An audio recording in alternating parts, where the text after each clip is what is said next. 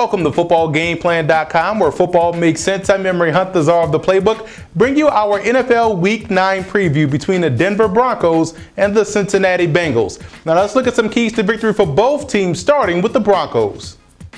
When you look at the Broncos stopping the run versus the Cincinnati Bengals, it's all about gap discipline. The Bengals don't do anything fancy as far as the running game is concerned. They're going to run downhill. So those guys like Derek Wolfe, Von Miller just have to remain gap disciplined, and they should be able to stop the run. But in the back half of the defensive secondary, I look for a guy like Tony Carter to have a huge day. He's going to be called on a lot to make plays as they're going to go away from Champ Bailey. But let's go inside the lab and look at that offense and see how they can move the ball versus the Bengals.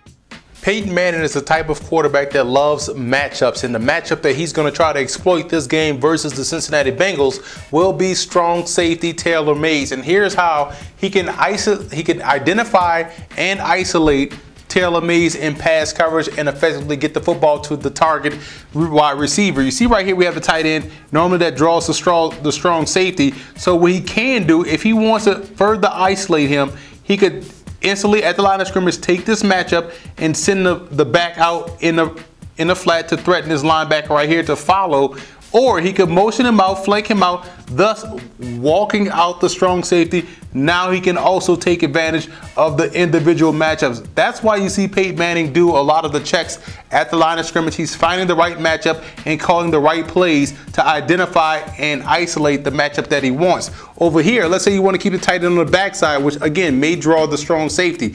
Let's say this is the matchup he wants, and he doesn't know if this backer is manned up on this tight end or if this backer is just going to drift into the zone to cover hook the curl area. So what he will do is put this guy in motion just to see the coverage, bring him back in motion. If he finds something that he likes, he'll isolate him, or if this could be another tight end, bring it back in motion, wide him out here, thus again walking this strong safety out, checking to a different play, and calling the effective play to get the football to this guy on Taylor Mays. So I think that's going to be the matchup this week for the against the Cincinnati Bengals. Peyton Manning is going to find where Taylor Mays is on defense, find the right matchup, isolate him, and effectively complete a pass going his way.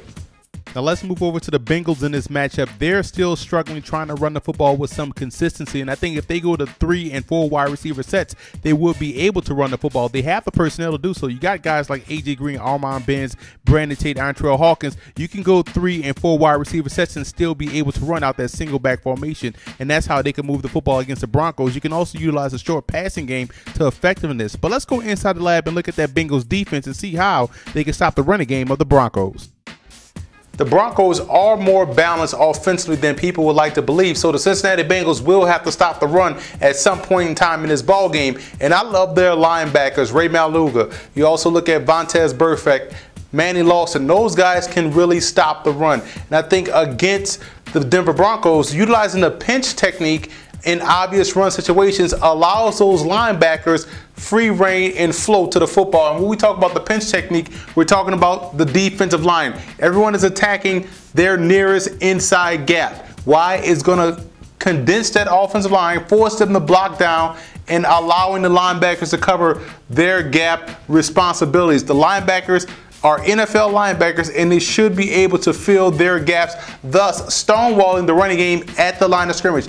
If you know you're in an obvious running situation, pinching inside allows you the best opportunity to stop the run if you trust your linebackers. And I do believe Mike Zimmer and company really has a lot of faith in those 3 linebackers they have backing up this outstanding defensive line for Cincinnati. I look at the pass protection for the Broncos as an X factor. The Bengals defensive line has some long and athletic guys that can get in the passing lanes of Peyton Manning. And for the Bengals, the linebacking core, protecting the underneath passing game is going to be vital, and also being active in a running game is what I'm going to be looking for this week from Cincinnati. Let's go to the personnel breakdown in this ball game, and really not a lot separates these teams. It's all about consistency. The Broncos look like they're hitting their stride. The Bengals look like they're sputtering offensively. Something has to give, but this should be an even matchup top to bottom.